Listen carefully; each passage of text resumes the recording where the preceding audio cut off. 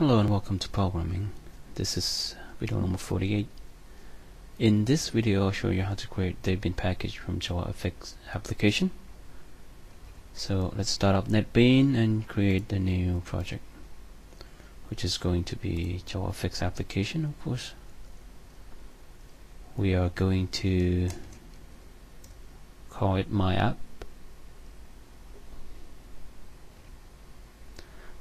We're not going to be touching the code, so we've done step 1 and we go to step 1.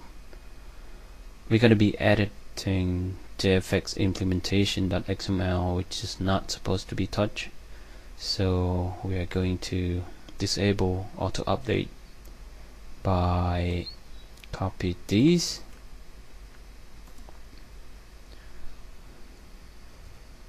onto the file, the property file. So we go to tab file, which is in window, and files, and in there we are going to see NetBeans nbproject file. Go to project properties, just put it at the very end, save it. Next we are going to edit jfx implementation. Now as it said here, it's auto generated. Try not to edit it, but we are naughty. So let's look for the line. The line starts with deploy.setWidth. We are going to be adding this command into the file. So what is it? SetWidth. We are going to be adding, let's just that set native bundles to all and save it. Now when we go back to project and then right click on it and say build, this should build the Debian package for us. When we say all, it means we're trying to create all the available native package for the javafx application. If we have RPM built in our system, which usually does in Linux Red Hat based, but for me I use Ubuntu, so the default is the Debian package. So I have my Debian package using what the JDK version I'm currently using, 64-bit. So that one is 64-bit. I'm going to create two type, which is 64-bit and 32-bit. So I'll copy this one. So let's just go to NetBeans project, my app, this bundles. I'll rename that one, and that's for 64-bit, just so that I know that I'll drag to desktop. Now the next thing I'm going to do is I'm going to what should I be? Number 2. Make it easy to turn on and off. So or just getting the property values called javafx.deploy.nativeBundles and giving variable called nativeBundles, and then we'll check if that actually exists. We are going to set the nativeBundles. So we are going to copy this.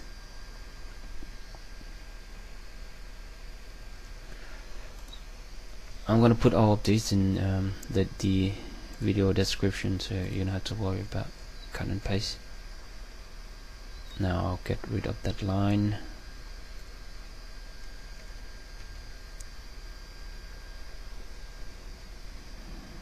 So we need to add that property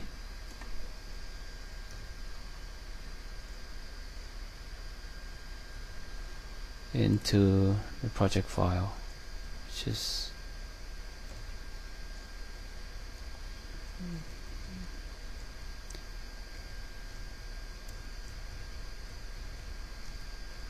okay. Let's put that, and then to comment it out, we basically just put the hash in front of the line. So I need that. So that basically all you need to do in order to configure and setting the native bundles for your JavaFX application. The next thing I'm gonna do, since we're gonna be testing, since I have already done the 64-bit Debian version, I'm gonna be creating a 32-bit version. Now close this, and then okay, go here. As you can see, I have many JDK version. One is 32-bit, the other one is 64-bit. I'm using 64-bit Ubuntu machine, so I can use both of them. Now, just to show you that they are different, I just show you how it runs. 32-bit, and for 64-bit they are different. So 64-bit is 64-bit. Now right now my NetBeans points to the link where I actually link to the actual directory of 64-bit JDK. I want to relink to 32-bit version, so I'll remove the link and then link again to 32-bit. Now I have the link to 32-bit. When I open NetBeans, it should be using a 32-bit. This is one advantage of manually install the JDK.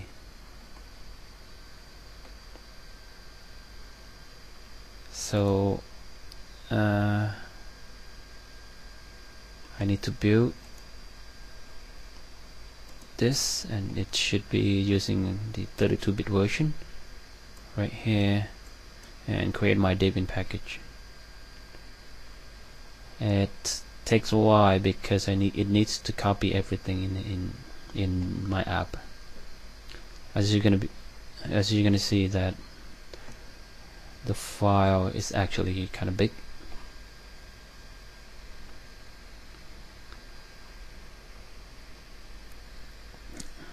Okay, that's done. So I don't need NetBeans anymore. I just need to copy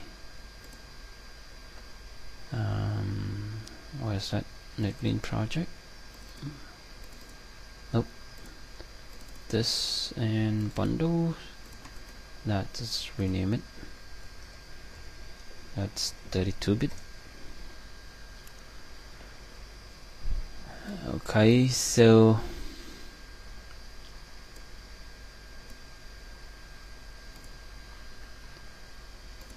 here come the testing step.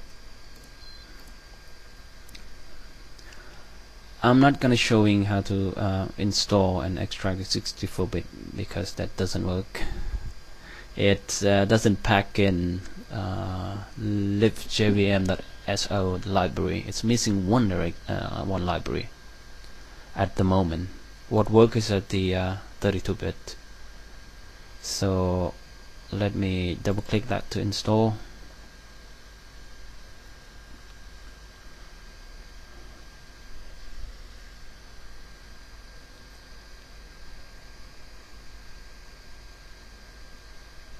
I usually drop down to command line and then install it.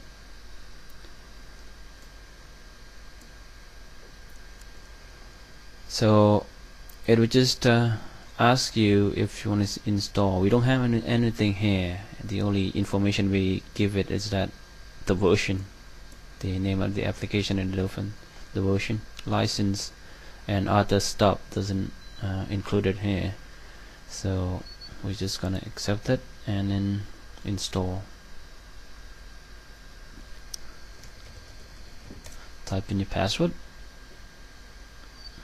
The Debian package require the root privilege in order to install it, so it will take a while because the file, if we take a look at the, it's basically say ignore and install. Let me check the property for you. So the file is 50 megabyte. That's very big. It's because it included the JVM inside the file. For anyone that doesn't have Java installed, it should be able to run, hopefully. So let me close it, and we're almost done with the installation. Hopefully we see it in action soon. If anyone get the 64-bit to work, just post it as a comment, just to let me know. So I have installed that, and we should be able to call it from here. So we should be able to say my app. It should comes up like this because we haven't configured give it the icon. It would use the default one. So that's the one. When we click on it, it's supposed to run it. That's the JFX for your native application. Okay, click on that. It should say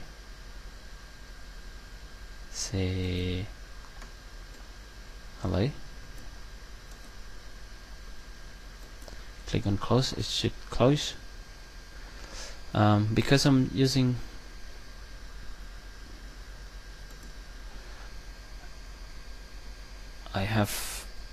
my machine is kinda bulk up with the screen recorder, so I think it's time for me to say goodbye. And before I go, I just want to thank that I'm done with this video. So that's how you create a Debian package from JavaFX application. I believe you can also create a executable file on Windows and Mac also, but there are some software requirements, so you're gonna have to read the document, a fantastic document. The document says is self-contained packaging JavaFX2. That's the link. Again, I'm gonna put it there in under video description. So finally, if you get any of this done, which I don't have Mac, so if you're kind enough to let everybody else know, please just do so. And that's it for me. Finally, thank you for watching, and have a nice day. Goodbye.